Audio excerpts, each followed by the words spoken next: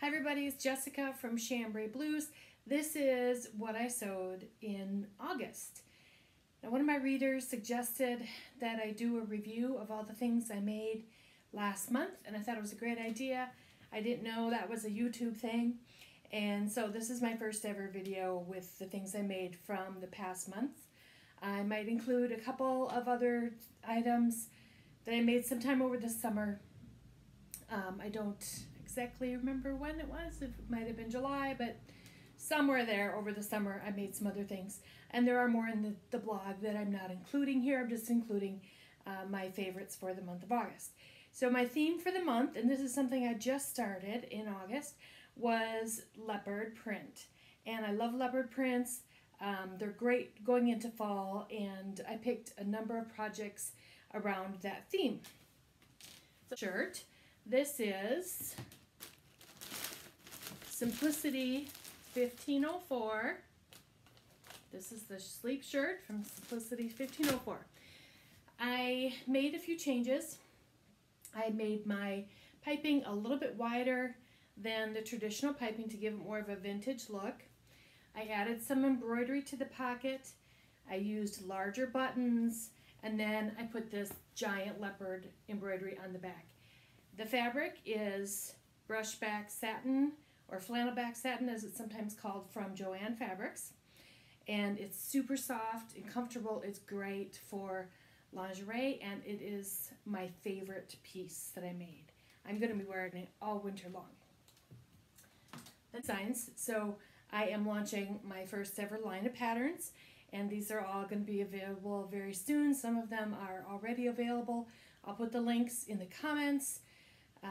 So you can find the patterns if it's something that you're interested in. So this is a minky robe. It has velvet leopard trim. It's a zip front, which I love.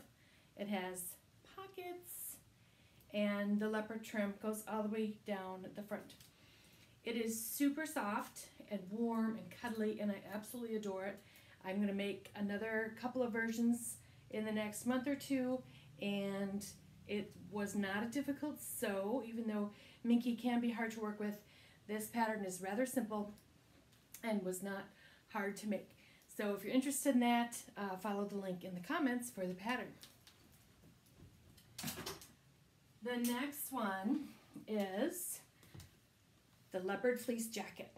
So this is really fun fabric. I got this from fabrics.com, I believe, and it's just this great print. I loved the variegated colors in it, and I wanted just something really simple, out of fleece, warm item just to throw on in the evenings.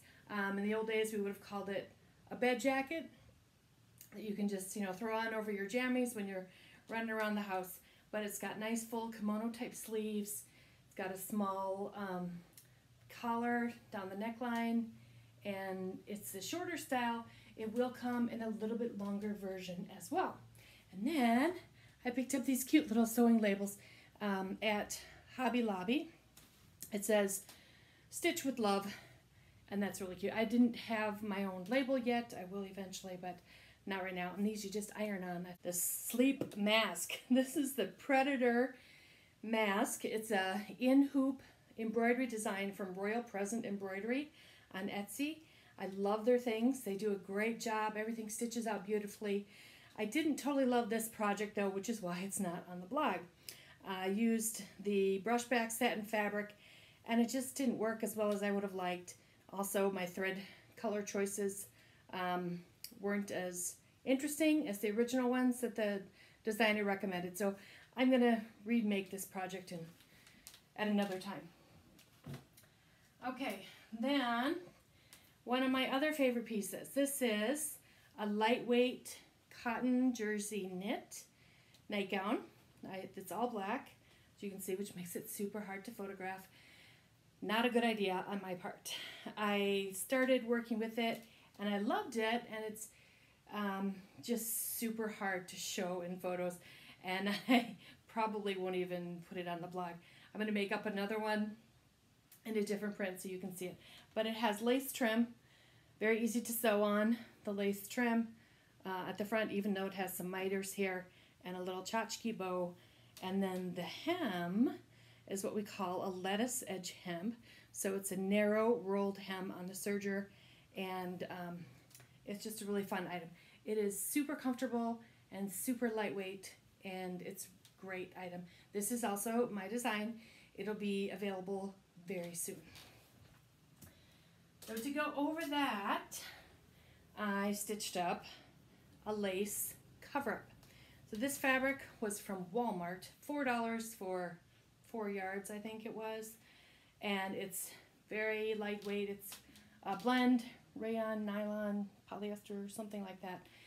I used the rolled hem for the neckline and the sleeves, and it was really easy. This pattern is Simplicity 8172. I did make it a little bit longer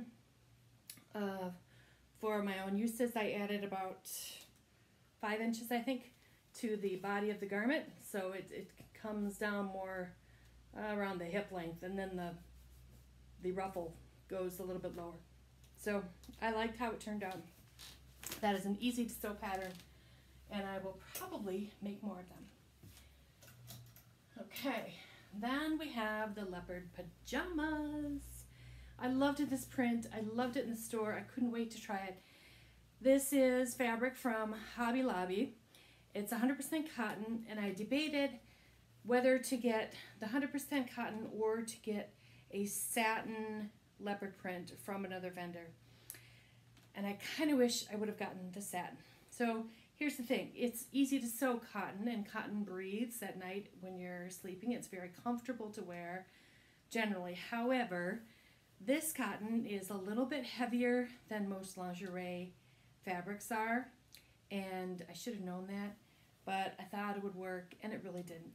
It's a little bit too heavy, and it sticks to the sheets, if that makes any sense. It's just not comfortable to sleep in necessarily. It's great for lounging. Lounging is great, but it's just not super comfortable to sleep in. And I'm just not super happy with the pattern either. So the pattern I used was McCall's 6659, and it's just a little bit small. It's short-waisted. It's got a bust dart, which is weird for pajamas. Pajamas never have bust darts. That should have been a red flag to me, but I did it anyway. And then the other thing I did was on the pants, instead of a traditional waistband, I bought some of this wide elastic and just stitched it on because I was kind of in a hurry, and I thought, oh, who's going to see it anyway? That's before I knew I was doing this video. So now you know my secrets. I hate this elastic. It is itchy, it is stiff, it is uncomfortable, and I might just cut it off and start over. But then I thought about it, I'm like, well, how often am I really going to wear the pajamas? I don't think it's worth my time. So anyway, that's the leopard pajamas. This is probably early August, maybe late July, I don't know, somewhere in there. I sewed 2 different pieces. So my specialty is lingerie design, and I specialize in patterns for plus size women. I design other things too, but that's my specialty. So the first pattern that I was working on this summer was an off-the-shoulder tricot nightgown. So tricot is a great fabric for sleepwear. It's also really nice for the larger sizes because tricot comes really wide. You can get tricot that's 108 inches wide. So for those large size patterns, it works really well because you can use larger pieces. So this has elastic around the neck and around the sleeve and then under the bust.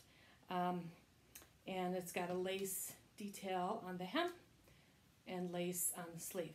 It's not a difficult sew, but the elastic is a little bit wonky. I would have, if I sewed it again, I would do it a little bit differently. I was trying some different techniques, and I'm not real super happy with the way it turned out. I would add some channeling with bias binding and then thread the elastic through that because again, when you're sleeping, you want things that are really soft next to your skin, and you can feel the elastic here. I just used a zigzag stitch to put it on, and it's just a little bit scratchy. It's just not what I was hoping for. So to go over that, I put together a kimono robe pattern. So this is one of my upcoming pattern releases. This was the first time that I had sewed it. The fabric for this, I loved this print. It's kind of a lotus design. I got it from Hobby Lobby on clearance. It was like $2 a yard. It's 100% cotton, and it's my favorite robe. I practically live in this thing. So it's got nice wide sleeves. I made it a longer length. It has the pockets. Every robe I make has to have pockets. And it's just a really great, comfortable design. So along that same line, so that's kind of my casual robe. Then I decided, well, let's do something a little bit more fun, a little bit dressier. So this fabric I bought probably a year ago when I first was starting my blog, and I hadn't figured out a use for it. It is a pink satin jacquard. Came from fabrics.com. They still have it in stock. And I ran out of fabric. I started cutting the kimono and then realized I didn't have enough for the sleeve band or the neck band. So robes take somewhere between 4 and 5 yards of fabric depending on how long they are. This one is a little bit shorter style, but then you have the belt as well, and it takes a lot of fabric to make a robe. So I took the fabric into Joann's and matched it with some inexpensive pink satin that they had. So that's what I used for the trim. Then, to do something a little bit different, I liked the idea of doing some embroidery. And I am new to embroidery. I haven't done a lot of things with it, but I want to do more. I loved this flower design. It's a peony that I found on the Royal Present Embroidery website. That's where I get most of my designs.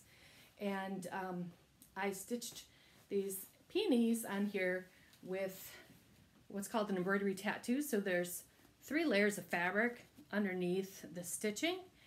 There's some pink and white gingham and some tulle in there, and that kind of gives it a 3-dimensional look. I like the way it turned out.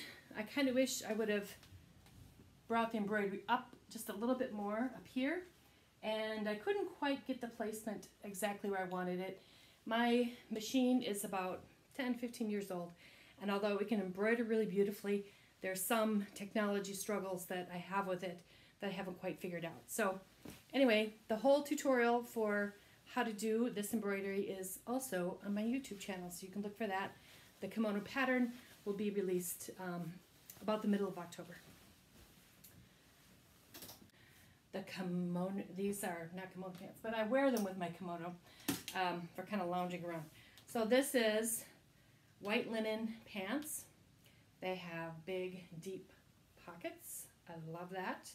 They have a pull-on waistband, the yoga pant waistband as it is referred to these days.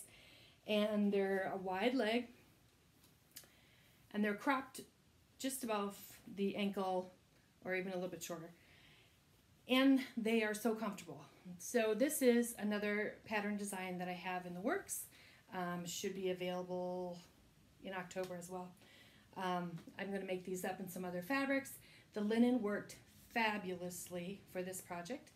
The linen was actually a Ralph Lauren bed sheet that I found at the thrift store for $3. And if you can find linen bed sheets, let me tell you, they are worth their weight in gold. Just really beautiful fabric to work with. Doesn't shrink. I mean, it's just amazing. Soft, fabulous. Thinking back, this was a little bit earlier in the summer. Fabric from Mood Fabrics in New York. It's embroidered tulle, and I just loved the colors, the shine of it, the feel of the embroidery. Fabulous. It is a really simple capelet over a sheath dress. So the dress is made from a scuba knit, very simple design, and it's really flattering on. It was perfect for a wedding that we went to this summer in the warmer weather. I'll probably make a holiday version of this coming up for Christmas, so you can watch for that. This is my design. It's a pattern that's available on my website, and I'll leave the link in the comments.